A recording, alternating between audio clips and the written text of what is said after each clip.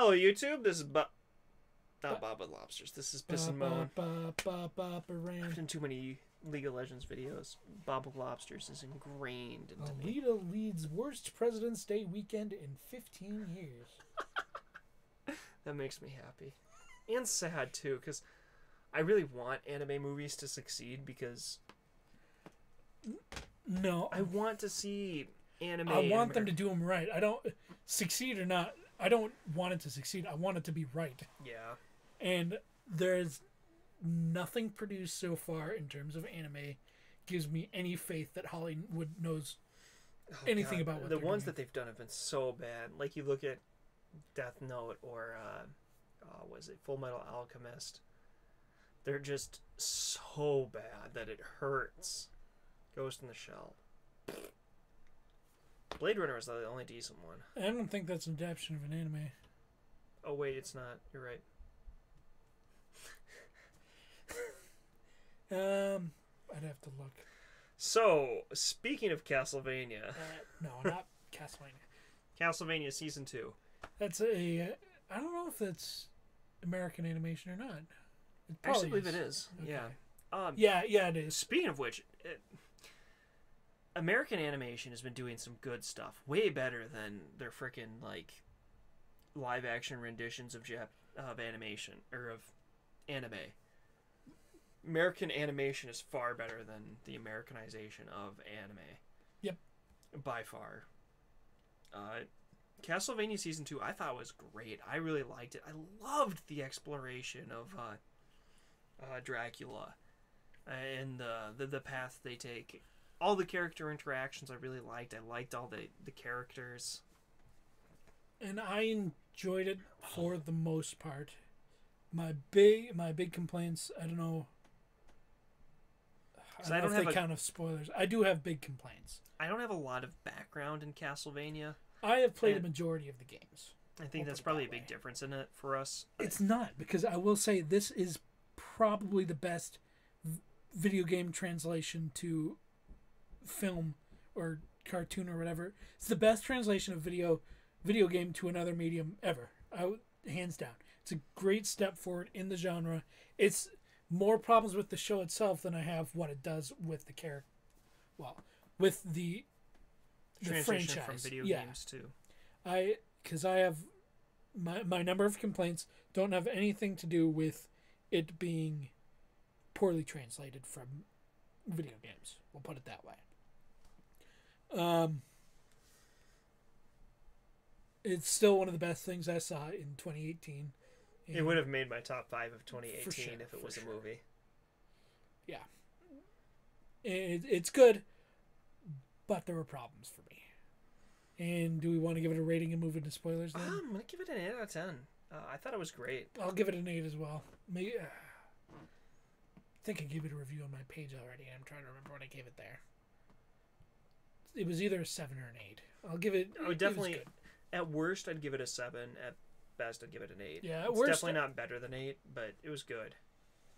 I know. Oh, I loved all the different characters. So, getting into spoilers. Spoiler time. I loved all the different vampires. The girl vampire, the Viking vampire, Dracula, and the interactions, as well as both of the humans. This was a movie about Dracula, not about the main characters. Well, then let's get into my complaints really quick. Because my big complaint is all of that amounted to absolutely nothing in the end. Why do you say that? Because the side conflict with all the vampires had no impact on the finale between Belmont, Alucard, Sypha, and Dracula. I kind of disagree because they walk in the door, they kill all of them, and then move on to the final fight. There's really... Well, they'd killed most of the vampires. No, they had. Many of the vampires had been killed in that fight between the girl and Dracula because she had essentially gotten them to... Dracula doesn't do anything until they show up. I know Dracula sits in doesn't, his chair. but so many of his people had already killed themselves fighting that fight. No, because they come in and get slaughtered by Belmont and Alucard and Sypha. Because that's when they play... actual champions, you mean? Yes. Yeah, but so many of the military, the people... Okay. so much of what was the army died because of her. Yes, but that amounted to nothing in terms of Dracula's story. That's my thing. Is I'm there to see the conflict between Belmont and Dracula, and that includes Alucard and Sypha, and they spend pretty much half the show on the bench, just sitting in a basement. They were not making a big part of it. No, and that's my big complaint is they do so very little with those characters. I dislike the dynamic between Alucard and Belmont, not for the fact that they're not okay with each other, but little bitches to each other.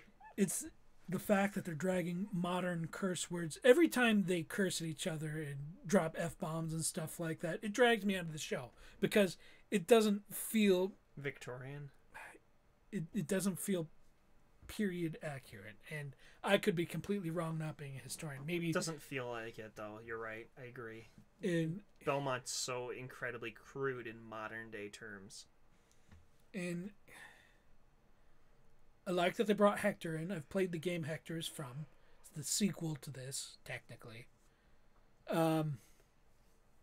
Isaac, they changed a bit because he's different in the game, but he was a good character. I liked Isaac's character. I liked Hector's character. Hector being a kind of an idiot is interesting because he's used as the pawn. Was Hector the black one or the... No, Isaac's the black one. Hector's the long white hair. I like how he gets used. Yeah, I liked it. And because... I always kept wondering, is he in on it? Does he actually know more than he... Oh, no, he's just a dummy. And he's the protagonist of the game that comes after this because he's turned on Dracula and the whole thing because of how he's been used and abused in the past. And I like how it sets that up. The problem is none of it related to Dracula's conflict. It was all the internal fighting between the vampires. Amongst the vampire. Camilla, I mean, she's cool and interesting villain. It just felt like the Belmonts and Dracula were sidelined for most of the show. You see, and that's what I came to see. Well, that's what I think is the problem. Like, you came with expectations. I was completely surprised by this whole side arc. I loved it. I thought it was great, and I really enjoyed it. And I loved the conclusion with Dracula, even though it wasn't the main plot of the whole thing. Like, I loved all of it. I didn't come with any expectations. I didn't know at all what to expect. It was part of season 1 because none of those side vampires show up in season 1. And maybe that is problems with expectations. It's always been about Belmonts versus Dracula, and I like Dracula's character big time. I like how he's there and he's weary and he just wants to be done. And he gives up and he stops fighting and he surrenders to his death. Because I feel that's very fitting for his character. And I love the action. It's just so cool. So good. It was such a I loved it. I loved so much about this. And I like some of the Easter eggs they toss in for I love that this was the best freaking anime I watched last year. Better than Bunny Senpai? Yes, absolutely. Okay. There wasn't a bad arc. For me. The first 3 from Bunny Senpai were better than Castlevania. But true. I'll give it that. I like some of the Easter eggs. Like they pass by the picture of Leon Belmont, and it's straight up art lifted from one of the Castlevania games. I'm like, yes, I know him. I beat your game. It's great. This is serious stuff. Calling the vampire killer the Morning Star it's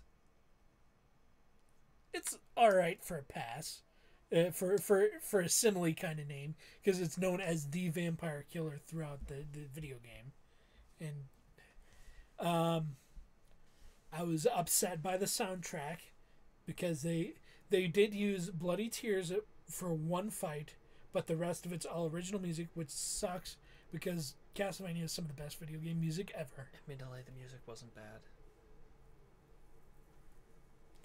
It wasn't terrible. The problem is they had the perfect library to choose from, and they chose not to. because a lot of Castlevania is the music. Hell, Smash Bros. 34 songs dragged in from Castlevania because people just love it so much. As a person who played the game, music's a big part of it, and they use Bloody Tears, which isn't even the best Castlevania song. And stop giving me those. I was patient during your Alita. I know. I was like, this is the reverse Alita video. I was thinking that already. But it was really good. My only complaints are the bench lining of the main the side lining of the main three for the vampire conflict that really amounted to nothing in terms of Dracula's story.